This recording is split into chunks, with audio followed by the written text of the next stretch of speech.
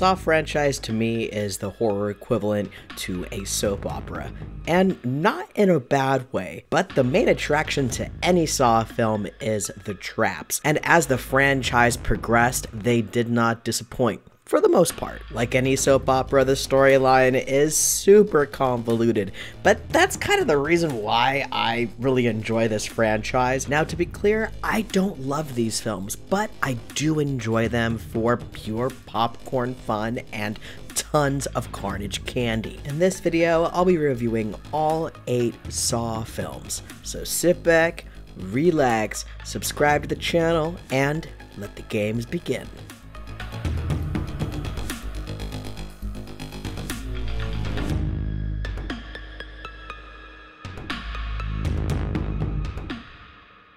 Saw was released on October 29th, 2004 in the US, and I saw this film opening night with my good buddy. It was one of those movies that had a lot of hype around it. It looked terrifying, and it looked different than what was out at the time. And I can say with all certainty that both my friend and I, after we walked out of that film, we didn't know what hit us. My buddy and I kept talking about all the different twists and turns, how that one dude cut off his foot, and how Jigsaw just closed the door like a pimp saying game over. Needless to say, I really enjoyed this film, especially on my first viewing. Rewatching it in preparation for this review, I do have some issues with the film, but I still really enjoy it. Before we dive into the pros and cons, let's go ahead and do a quick synopsis. Adam, who's a photographer, awakens in a bathtub. His ankle is chained to a pipe, and he's with oncologist Lawrence Gordon, who's chained across the bathroom. There's a corpse between them holding a revolver and a microcassette recorder. Both men find a tape in their pockets, and Adam retrieves the recorder. Adam's tape urges him to escape, while Lauren's tape tells him to kill Adam by 6 o'clock, or his wife and daughter will be killed, and he will be left to die. Adam finds a bag containing 2 hacksaws inside the toilet. Adam breaks his saw while trying to saw off his chain, and Lawrence comes to the horrifying realization that the saw isn't meant to cut through their chains, but rather their feet. Right from the get-go, we're pulled into this story. We have no idea what's going on, and we know just as much as our 2 main characters. The mystery behind why they're both there is revealed to us as it's revealed to them through flashbacks. For his directorial debut, James Wan does a great job. I feel like the script by Leigh Whannell is well done. I don't think it's great, but it's one of the better scripts in the franchise. Now, in the later entries, I'm not a big fan of that kind of sickly green that they use as a color palette. The blue tones I like a lot more, but that sickly green I feel like doesn't really work well on screen, especially if you're watching it on an HD TV. But I also feel like that comes down to personal preference. I like the pacing of this film, but one aspect that I feel like is lacking is the storyline for Tap and Sing. It just kind of felt thrown in, and I understand they're trying to do the whole police procedural aspect. It's like Seven, it only came a few years after that film was released, so it's really paying homage to Seven. I feel like the cinematography is decent. It's nothing that really blows me away, and overall the franchise has a very workmanlike way that it's shot. This also probably has one of the more stronger casts. Cary Elwes is a little hit or miss, especially with his accent, and there are a few scenes that come across a little more laughable than they should. Leigh Whannell actually does a pretty good job. Danny Glover is good, but he doesn't have a lot of screen time. But I think we can all agree that the 2 standout performers in this film is Shawnee Smith, who plays Amanda Young, and Tobin Bell, who plays John Kramer, aka Jigsaw. Shawnee Smith is able to exude the strength, but also this fragility of her character. And although Tobin Bell isn't on screen a ton of the time, besides him laying in the middle of the room, he has a very demanding presence, and his voice is incredible. Speaking of his voice, that has become so synonymous with the Saw franchise. And what's also become synonymous with the Saw franchise is the theme song. As soon as you hear that theme song go on, you know it's Saw. And as soon as you hear that theme song come on near the end of the film, you know this is when all of the puzzle pieces connect together and you see the full story. Of course, no Saw film is complete without traps, and although this film is a lot tamer than later entries, the traps are still pretty well done. My favorite trap in this film is the reverse bear trap with Shawnee Smith.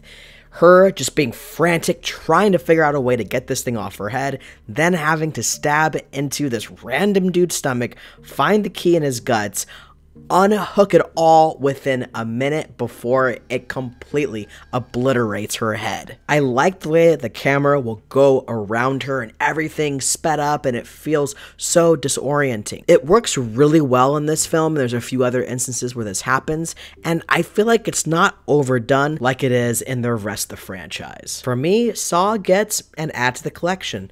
I always really enjoy this film, and it's cool to revisit this movie and then continue with the rest of the films to see how they all connect together. Saw 2 was released on October 28th, 2005, and this would become a running theme where a Saw film was released every year right before Halloween. This time, Leigh Whannell and James Wan were unable to work on the film, so Darren Lynn Bousman took up the helm, and the script was actually based off of his original screenplay called The Desperate. It was reworked a bit with help from Leigh Whannell and was made into Saw 2. The film features Jigsaw being apprehended by the police, but he's trapped the officers in one of his own games while showing another game of 8 people, including the officer's son, played by Donnie Wahlberg. And we see this going on TV monitors at another location. It also explores some of John Kramer's backstory, and it provides a bit more of an explanation behind why he became Jigsaw. Right off the bat, the film feels a lot larger in scale, not only from a production design standpoint, but also from casting. We have a much larger cast, we have more complex traps, and the storyline is a lot more complex. There's a lot more moving parts in this storyline, and the stakes are a lot higher because there are so many players in this game. As much as I enjoy the first Saw film, I really enjoy Saw 2 a bit more, and that's because of the bigger stakes, the bigger traps, and we're finding out more of the lore of who Jigsaw is. Just like with the first Saw, I feel like the cast is really solid in this film. Shawnee Smith is fantastic as ever. Tobin Bell is great.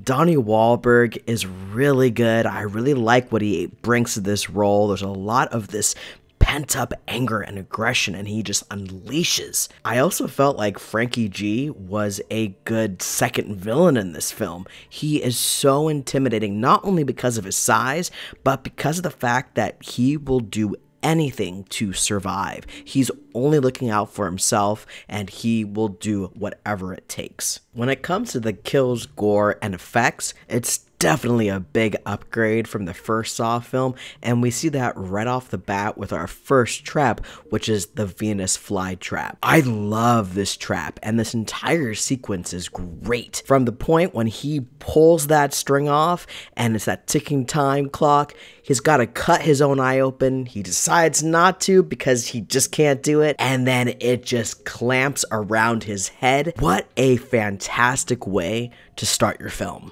I also really like that we have these 8 people inside of this house who are slowly dying from this poisonous gas, and they only have a certain amount of time to be able to find the antidote. And the reveal at the end that Amanda is actually working with Jigsaw was such a great twist, and it leads so perfectly into Saw 3. So for me, Saw 2 gets an add to the collection. I always really enjoy revisiting this film. I really like that everything is bigger, it's bolder, and it's a lot more gorier, and the traps are so much more intricate. Saw 3 was released on October 27th, 2006, and was again directed by Darren Lynn Bousman. With Saw 3, I feel like this was a major turning point in the series. The traps are more intricate, there's more blood and gore, but I feel like the biggest thing that sets this film apart from the previous two films is that this film feels a lot meaner. There's also this sense of hopelessness. Along with that, our main protagonist, Jeff, played by Greg Hoffman, isn't a very likable guy, and as much as you may feel sorry for him having lost his son, he's still so consumed with vengeance, and that vengeance is ultimately what's his downfall and what gets everyone else killed around him. The story follows Jeff, whose son is killed by a drunk driver, and he's put through a series of tests by Jigsaw, and this is in order to try to get him to let go of his vengeance for the man that killed his son. Meanwhile, a bedridden John Kramer has his apprentice, Amanda Young, kidnap Dr. Lynn Denlin, who is tasked with keeping John alive for one final test before he dies. We're also introduced to John Hoffman, who will be revealed to be one of Jigsaw's apprentices in the fourth installment. I like Saw 3 even more than Saw 2, but if there's one thing that I have to call out that I don't really like about this film is the fact that they killed off Carrie. She was a cool side character in the first two films, and it seemed like she was gonna be one of the main characters, at least from the police procedural aspect. And then when they killed her off and it happens to be one of the inescapable tests from Amanda, it was a major bummer to see her go. Other than that, I feel like this is a really strong entry in the franchise. I really like all the traps and how nasty and bloody and gory they get. I also really like all the tests that Jeff has to go through. And I also really like the fact that we find out that Jeff and Lynn are connected because they're actually married. And there's not only their lives on the line, but their daughter's life as well. We also get to see how weirdly obsessive Amanda is about Jigsaw, as well as seeing her traps, which are completely inescapable. What's great about Saw 3 is that you could literally watch 1, 2, and 3 and stop there and treat this as a trilogy. Saw 3 also has some of my favorite traps from the franchise. My favorite trap in Saw 3 is easily the rack. It's so cruel, but it's also sold so well by all of the actors. It's also one of the more suspenseful traps because Jeff is just biding his time because he wants to see the man who accidentally killed his son suffer. With all that said, Saw 3 gets an add to the collection. I feel like this film is one of the strongest in the series, even more so than 2. There's a lot of really good kills and gore, great traps, really good performances, and there's so many scenes that are so cringe-inducing. Saw 4 was released on October 26, 2007, and was yet again directed by Darren Lynn Bousman. The film continues the story of the Jigsaw Killer's obsession with teaching people the value of their lives and occurs roughly at the same time as the previous installment. Despite Jigsaw's death, the film focuses on his ability to manipulate people into continuing his work. The story follows Officer Daniel Rigg being put through a series of tests in order to try to let go of his obsession with saving everyone, while at the same time attempting to save his partner. Saw 4 is my second least favorite in the franchise. I really don't enjoy watching this film. It just feels really contrived. The character of Riggs isn't very interesting, and that's one of the reasons why I liked Detective Carrie a lot more. She had a lot more character to her, whereas Riggs just feels very one-note, and all he is obsessed with saving everyone. And I get it. It's a part of Jigsaw's whole thing. He wants to be able to teach him a lesson. The opening autopsy scene, it doesn't really impress me. Yeah, it's gory and gross, but it doesn't really do anything. It's just there for shock factor. I was into the police procedural aspect in the first 3 films because we had a much stronger cast. In part 4, the cast is really weak. We've gotten rid of so many of the actors that could really hold their own. The FBI agents are boring. We do get some closure around Detective Matthews, but he's killed by the end of the movie, which is a bummer because he was a really good character. By the end of 4, we find out that Hoffman has been working with John Kramer this entire time, which is really interesting. My 2 major issues are with the character of Riggs and with the traps.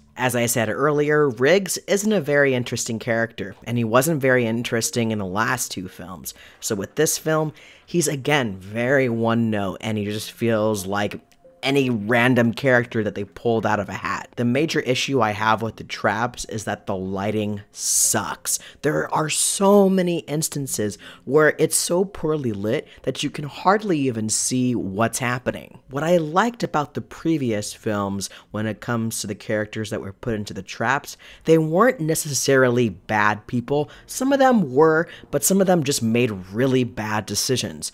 With the people that are put into the traps in this film, for the most part, they're terrible, terrible people. And so you don't really feel bad for what's happening to them. And I feel like that's what this film is lacking, is that kind of moral ambiguity to it. Does this person really deserve to go through all this? Well, when you're putting a guy who's a rapist and a murderer in there, yeah, he deserves to get completely torn apart limb from limb. On top of all that, how was Jigsaw or Hoffman able to set up some of these traps? One of them is set up inside of Riggs's own home. Another is set up inside of this seedy motel. It made sense in the previous films because it was mostly in some kind of an abandoned warehouse. Whereas in this film, it just doesn't add up. It makes no sense. If I had to pick a favorite trap, it would be the one that Matthews is in. I just like the fact that his head just explodes, and it's one of the few traps where we actually get to see anything because it's not so poorly lit. I've got to give Saw 4 a skip it. I never really enjoy watching this film. I really only watch it because it helps to continue the storyline. I hope you guys enjoyed this video. I'm going to have part 2 out in the next few days. Be sure to leave a like and don't forget to subscribe. And if you want to support the channel even more, check out my Patreon page. I've left a link down in the description below. Thanks again for coming by, and I'll see you guys next time.